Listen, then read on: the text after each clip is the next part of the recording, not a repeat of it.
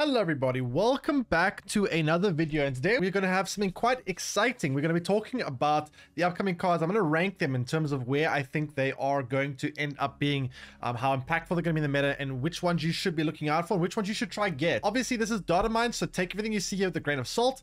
You know, these things are subject to change, and it is not uncommon for some of these things to get tweaked or completely even reworked in some cases when they are officially released. But for now, this is about as much as we know about these upcoming cards for the next 2 months, and I'm going to go ahead and discuss them, break them down quickly, go over them, and I'm going to rank them in terms of where I believe they will be in terms of their impact in the meta and if you should get them or not. So first of all, we're going to have the season pass card. This is going to be coming up for next month. This one is going to be Blink. So what Blink is going to be ending up doing is she's going to swap the last card you played with a higher cost card from your deck. Now this is a lot of synergy with, think of this card almost as in a way as like a lockjaw kind of for on reveal deck. So you can use this, let's say with Electro, you play Electro turn 3 and then you can play Blink on turn 4, send the Electro back to the deck, which is great because Electro obviously has a negative downside after the on reveal. The ongoing effect is bad, so if you can get rid of it, that's great. And then you get a higher cost card, and in a ramp deck you're gonna have a lot of high cost cards in your deck, and that's gonna be very, very good value. You can also use this thing with cards that have strong on reveals but low body, so things like White Tiger will be great, things like Ironheart could be decent, something that has like a small body that has a good on reveal, and then you can flip them out in your deck and replace them. So this card is going to be kind of like a lockjaw. Now as a season pass card, this is going to be quite good, and I think this is definitely one you want to keep your eye out for. Moving on now, we're going to have Sage. So Sage is going to be a little bit of an interesting one. She's going to be +2 power for each different power among all other cards here. So I believe this also counts for your opponent's side of the board because it says for every different cards here. So this one can get +2 power from all the cards on your side and also all the cards from your opponent's side that have different power. So, you know, this could play for a lot of points. You know, in theory, this can play for what? 2, 4, 6 plus the opponent has potentially another 4 cards in that lane, so another 8 there, so it can play for like 15-ish points, right? But obviously you need to have different power everywhere, and that can be a little bit situational, so you can't really control what your opponents do, so it's also a little bit tricky there. Maybe you can set things up with things like Polaris and maybe things like Arrow, but for the most part this is going to be, I don't know, I kind of look at this card like a slightly different version of Captain America, so to speak. Can play for a lot of points, but again, it's also a very situational card, so not sure how I feel about this one. Then we have Nocturne. Now Nocturne is going to be great in a Cerebro 5 deck. I'll tell you why. So you can move this card once, and when this card is moved, replace its location with a random new one. So it's kind of like a Scarlet Witch with a Nightcrawler in one. This is going to be very good in the Cerebro 5 deck, because one thing Cerebro 5 decks have struggled with is location manipulation. All the location manipulation cards are typically like 3-ish power, so they can't really, it doesn't really fit the deck very well. So they've kind of never really had something to use for location alteration. But I think in a Cerebro 5 deck, this is finally going to give Cerebro 5 a card that it can change locations whilst also being a 5-point card itself. So this should be very, very good in Cerebro 5. Outside of Cerebro 5, I mean, there's obviously some synergy with, let's say, a Silky Smooth deck, decks like Craven, also Angela, and also can get good use of this because you can play it and then move it away. So also sets up a Miles Morales, so should also be decent in like a Silky Smooth type of deck. So far 3-5 stats, not bad, and also with a location manipulation will make it quite valuable for some clutch location changes. Then moving on to Sasquatch, and this one is actually one I'm very excited for personally.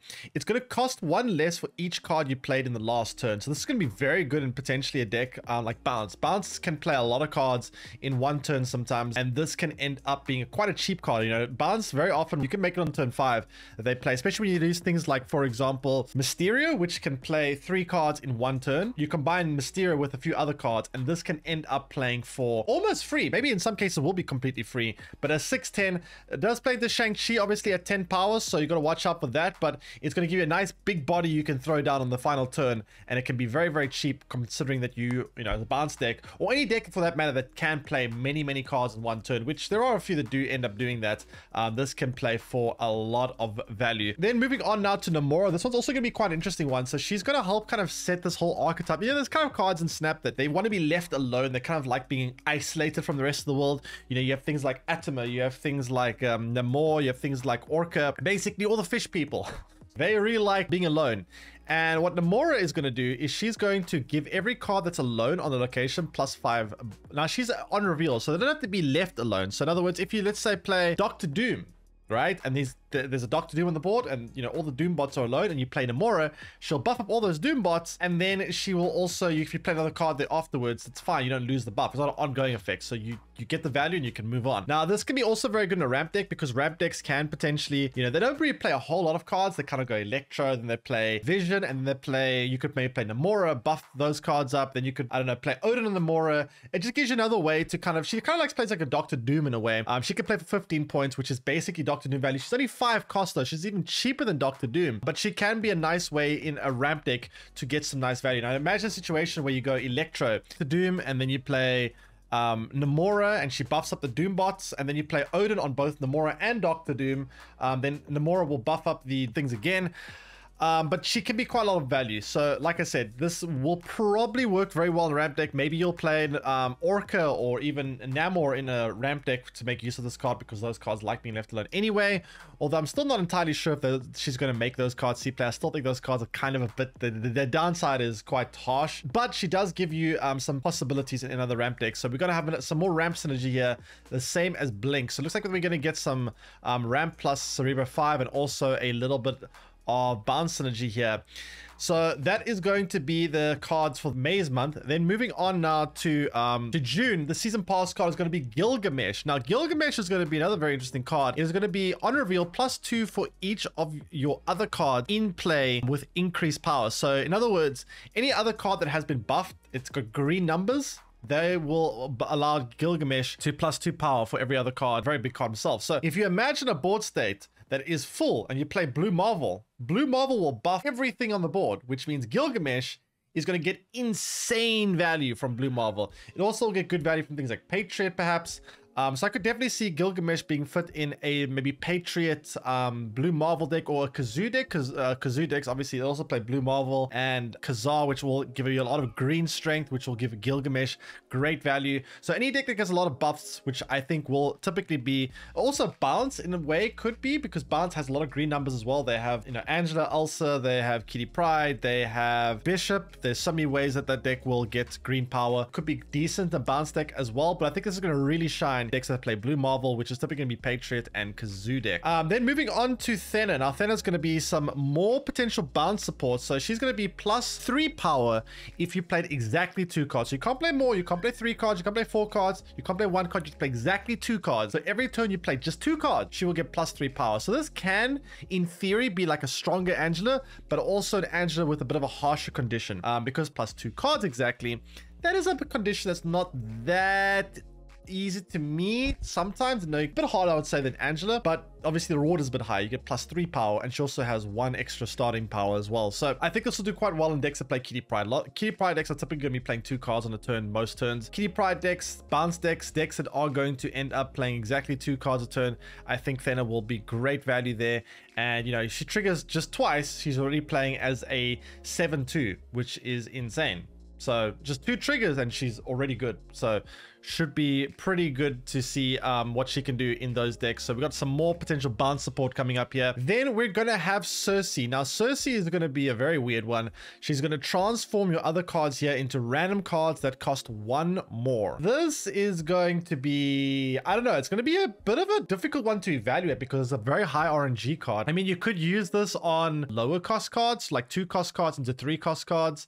I think that's probably going to be where she's going to get the most value. You know, 5 cost cards, there are a lot of 6 cost cards that are situationally very good, but can be very, very bad sometimes. So transforming 5 cost cards to 6 cost cards, I don't think it's gonna be that great. 4 cost cards, same situation to 5 cost cards, but I think a lot of the 2 cost cards will do a lot better as 3 cost cards. So I think this will do potentially good on the lower side of things. Overall though, this card, I don't know. I mean, it's a 5/7, which is a bad stat line. You know, it doesn't have to do all that much to find value because it's already got 5/7 base stats. So, you know, if you get 1 or 2 good things, it's already good. But then again, you can also get negatively affected things. So, you know, it's hard to plan and know exactly what this card will do. Next up, Fastos. Now, this one I think is just completely insane. This card is like broken. I'm almost certain this card is going to get adjusted before it comes out. Fastest is going to be give each card in your deck -1 cost or +2 power. That's insane. It's a 3/3, which means it has a silver surface synergy because it's a 3-cost card. It is also going to have even more silver surface synergy because it's going to potentially buff up cards in your deck, which means things like Brood and things like Absorbing Man and things like Sebastian Shaw get buffed up. They all get extra value from that. And I mean, 3/3 that just -1 cost to everything in your deck and or +2 power. That's crazy. I think this card is going to be very, very busted.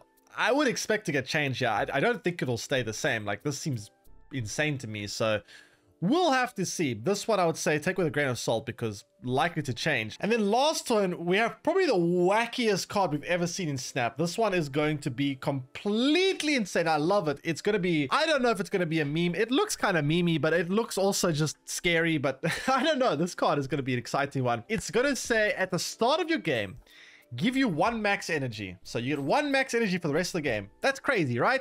But it's going to shuffle 12 random cards into your deck. So you're going to have 12 more cards in your deck. So you're going to have a 24 card deck. Half of the deck will be your starting deck, and the other half will be randomly created from Arisham. So I hope you guys like District X, because this is basically a self-inflicted District X, or at least half a District X, so to speak. But of course, the upside, you get +1 max energy for the rest of the game. That's pretty good. Having 1+ max energy, basically a free electro. The downside is you have 12 random cards in your deck. So I don't know, this card I think is going to be used in very greedy decks. People are going to probably play very, very high cost decks with a lot of 5 and 6 cost cards, and then use the 12 randomly created cards as their like filler cards, the low cost cards that you play in between. Yeah, I don't know how to evaluate this one honestly, because this one is going to be, only time will tell, but it's going to be fun. I'm sure this card is going to make for some great content. How good it will be, I don't actually know. But speaking of how good it will be, let's get into the tier list, and let's rank things what we think everything will probably sit at. So I'm going to put Blink as probably a must-buy. The reason why I'm going to put Blink at a must-buy is because A, she's a Season Pass card, and that already is, I think, something that makes her a lot more valuable, because Season Passes are typically the best value you get in Snap. And I typically want to recommend people buy Season Passes cards, even if they're bad. But this is not a bad card. I think she's going to be good. And she's a Season Pass card, which means you get the best value from it. And it's also just a good card. So I think you should definitely get Blink. Also, the decks she supports, ramp decks, are relatively cheap. There are not that many Series 4 and 5 cards in ramp decks, which means you can play relatively budget friendlies of Blink decks. If you have Series 3 or mostly Series 3 complete, you can build a pretty competitive Blink deck, I would assume. So I'm going to put it as a must buy. Then moving on now to Sasquatch. Sasquatch is going to be, I think, very good in a bounce deck. I think it will bounce right now isn't exactly in the best of spots. So I don't think it's going to be enough to suddenly make bounce good, not alone. But there are other cards that are also going to be making bounce a little bit of support with things like Thena as well. So it could end up shaking up the meta, but I don't know how likely it is going to be to completely shake the meta up itself. I think it's good to get this card if you want the other cards in the Spotlight cache, and you also want Sasquatch. So if you see a Spotlight cache, you go, oh, I want that card, and Sasquatch is also here, then I think go for it, because I think it looks like a decent card, but bounce, not exactly the best of positions right now. It's not bad, but it's not great. But Sasquatch and obviously also things like Thena might help make that a little bit better. Next up, we have Namora. Now, Namora is going to be also an interesting one. I think that is, I don't know, Namora I think might combine with things like Blink, which is also going to help support a on reveal deck. She might end up being actually quite good. I kind of want to say she's likely to change the meta, because together with Blink, I think we might start seeing a lot more ramp decks, which in theory would change the meta, but it's hard to say just yet. So I don't know. I think I'm going to put it at get if the other cards in your Spotlight cache are worth it to you. So if the other Spotlight cache cards with Namora are cards you're interested in, then I think get her. If not, I think you could maybe just skip her. Then we have Nocturne. Now, Nocturne is going to be in a very niche deck, I think. Well, 2 decks I can think of. Cerebro 5, or you're going to see possibly in a maybe like a Silky Smooth deck. I think could make good use of Nocturne. Other than that, I think that's about it. I think she will be a pretty decent card, especially in Series 5, but nothing game changing. I would say only get it if you have excess resources, or if you really want any of the other cards in the Spotlight Cache with Nocturne, then I think maybe get it. Otherwise, it's not super important. I think you can definitely skip if you don't want to. Then we have Sage. Now Sage, so far, because of how situational it is, I don't love the look of this card. Like, it seems a little bit too situational for my liking.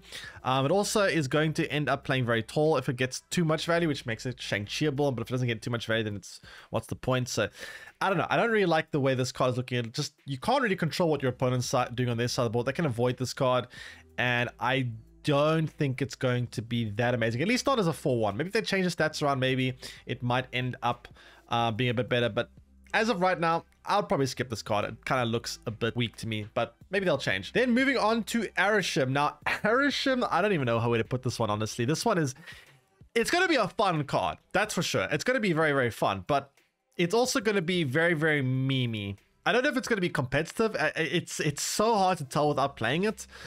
So I'm probably going to say only get it if you have excess resources and if you want to have some fun. Like, this definitely looks like a fun card. I don't know if it's going to be competitive, but it looks like you could have some fun. It's kind of like almost like draft in a way. Not really, because draft you get to pick at least what cards you get. This doesn't, you don't get to pick, but you know, it kind of gives you like a way of playing draft. You get a different deck every game, and it can be fun to experiment with different decks every other game. But again, that is going to introduce a whole lot of RNG, and you know, it's not going to be very consistent, I think, but it should be a bit of fun. So I'm going to put it at only get if you have excess resources, or if you really want the other card in the Spotlight, or if you just really want a meme. If you want to have some fun, go for it. Then moving on now to Thinner. Now, Thinner is going to be, I think, a pretty decent card in a bounce deck, potentially. But if you don't, I mean, she's not also going to be bad in just bounce. There's also going to be other cards as well. Any deck that plays Kitty Pryde, I think, will get good use of Thinner. And she might end up pushing more for bounce archetypes, more cards that are playing Kitty plus Ulse, which are really starting to see a lot of play. You know, you also have things like Loki right now playing Kitty and Ulsa and Angela and whatnot. So I think she might end up pushing bounce decks quite a lot. So I'm going to put her in likely to change the meta, because, you know, with another support card to a very strong package already, you might see a lot more bounce decks starting to pop up with Thinner. I think she looks like she's a pretty strong card. I mean, you see things like Angela, right? Angela, when they changed, or when they rebuffed Angela, it already has changed the meta quite a bit. Now that Angela's back, you're starting to see a lot more Kitty Pryde and also back in the meta, and it changed the meta. So I think Thinner will likely push that more and actually help change meta as well. Then we have Cersei. Now, Cersei is another one that I don't know, it just looks very high RNG, and I don't think looks that great to me. I mean, it looks like it's going to be another card that you can't really predict what's going to happen, so it's hard for me to evaluate without playing it myself. I also can't really think of any decks right off the bat that wants to play Cersei, which already is a pretty big negative that I can't even think of a deck to fit her in. So I'm gonna, for now, put an easy skip. It depends. Maybe they'll change the numbers around and she might end up moving up a tier or two, but for now, as she is right now, I'll probably skip this card if you see it in the Spotlight caches. I'm not too concerned about it. Then moving on now to Gilgamesh. Now, Gilgamesh, I think, is going to be a very solid card. It's a season pass card again, and season pass cards, once again, I always recommend getting them, especially one that does look decent. I think Gilgamesh is going to be quite a solid card. I think it is going to probably shift the meta a bit, because it's going to push decks like Blue Marvel, things like it's going to push things like, for example, Kazoo decks, so Patriot decks, get a nice big finisher, and I think this will fit those decks quite well. So I think it's likely to change the meta. It's going to push two archetypes that right now are struggling, and I think this will make them a lot better. So we might see the meta start shifting a bit when Gilgamesh comes out, and I'm going to put this as a likely to change the meta on the tier list. Then moving on to the last card, Fastest. I mean, this is just a no-brainer. If this card stays the same way, must buy. If this card is going to be 3-3 with these numbers, get the card. It's broken. If they don't change it, it's just busted. Get this card. It might change, obviously, but if it doesn't, this card is going to be insane. So I think that's where I'd rank these cards for the upcoming months. Let me know if you agree. If you guys do, let me know what you think of these new cards. Which ones are you most excited for? Let me know in the comment section below if there's any that you agree with. If you disagree, if you think I should rank them higher, lower, or any synergies you think of that I might have missed, let me know. I'm quite curious to know what you guys think. And anyway, I hope you guys enjoyed the video. If you did, don't forget to like and subscribe, and I'll see you guys again on the next one. Take care, everyone, and bye-bye.